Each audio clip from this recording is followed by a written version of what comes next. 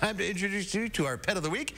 Jason is a 2-year-old beagle who was transferred to the Dane County Humane Society from an overcrowded Alabama shelter. Jason enjoys playing fetch, which turns into playing tug when he brings the toy back. Sounds familiar? He's still working on sharing toys, so he's looking for a home where the humans are teenagers and older.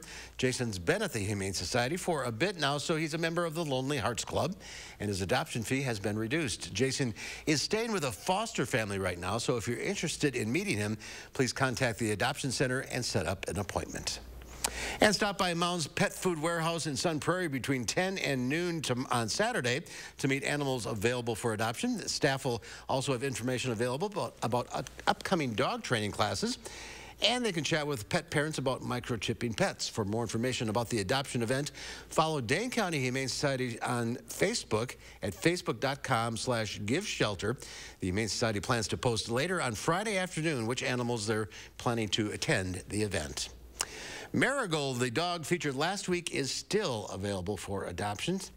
So if you're interested in adopting Jason or checking out all the other animals at the Dane County Humane Society, go to giveshelter.org.